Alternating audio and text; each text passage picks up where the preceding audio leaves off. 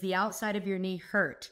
Do you want to know how to tape it yourself so that you can get through this injury and possibly allow you to stay out of the operating room, stay out of the injured reserve list, and to keep doing those activities? Oftentimes, active in-season athletes and everyday people use a product called KT tape, or Kinesiology Therapy Tape, KT tape for short.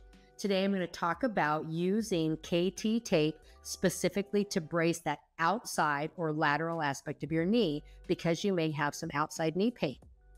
Oftentimes, we see that when we have a person who has a lateral collateral ligament strain, that outside of the knee portion here. This is the lateral collateral ligament here. We could have a lateral meniscus tear or strain. Also, what runs on the outside of the leg is the IT band or iliotibial band, and that can be strained or stretched. So those are the most common reasons that we will tape specifically on the outside of the knee. Let's show you how. So I'm just going to assume that I've got some outside knee pain, and I'm going to point to the place that is most tender.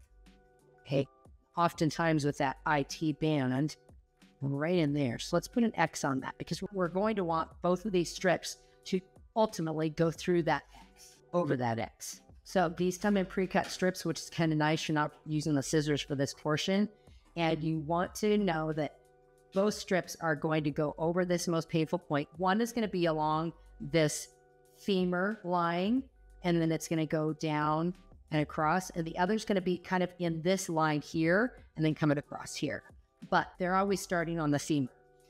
For the lateral knee taping, I go about 2 inches from the end. I do a little twist, pull off the tape from that 2 inches, and that's called the anchor. Anchors do not have any tension.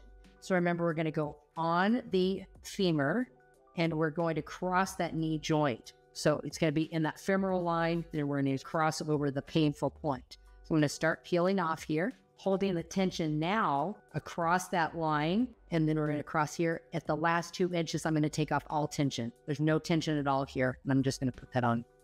So that's one. The next one, I'm going to leave the last little bit of tape for this one because as you're learning, you kind of want to do that. So I will do that this time. So I'm going to tear at about 2 inches out. Remember, this one's going to be more in the line of the fibula or the lower leg bone rather than on the upper leg bone. So we're going to want to make sure that we're going to go ultimately this route, but I'm going to have zero tension here, zero at all. It's going to fit that nicely here. Got a little tiny bubble, so I can fix that. This is where I'm going to start pulling off tape, but not all the way to the very end this time. Leave about 2 inches there. Pulling with moderate tension to cross that line. Here's the X.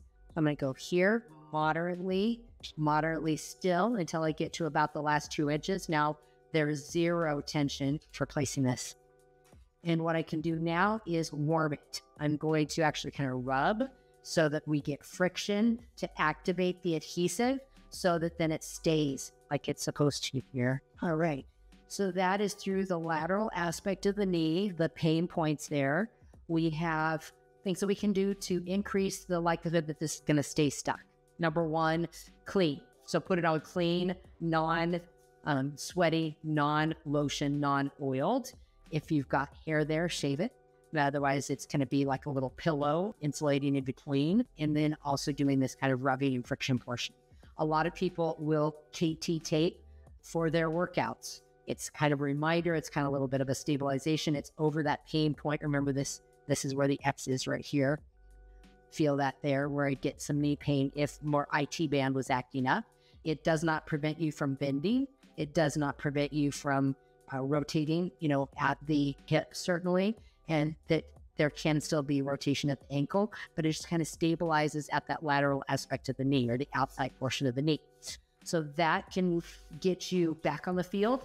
It can keep you active. It can keep you to where you are then using your anti-inflammatory diet. You're maybe using some topicals over the area. You are resting, you're icing or heating, you're stretching, and you're taking it easy and monitoring and letting your body show you if you need to maintain that, or if you're trying to get through the season until you can get something like platelet-rich plasma or bone marrow aspirate or adipose, or if you're going the surgical route because you've got a severe tear, for example, of the lateral meniscus. If you like what you've heard, please drop us a line. Let us know what else you'd like to hear.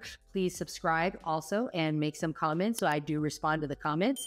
And for our knee boost system, which incorporates anything related to the knee with regard to pain and trying to stay out of the operating room, unless there's something that is absolutely severe, we have a knee boost system. So kneeboostnow.com.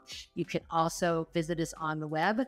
And this is one of those things that just helps with that mild knee pain in terms of something on the outside. It can be lateral collateral ligament, lateral meniscus, or mild osteoarthritis, or potentially even moderate osteoarthritis in that outside component of the knee or the lateral compartment. Thank you again. Have a great day.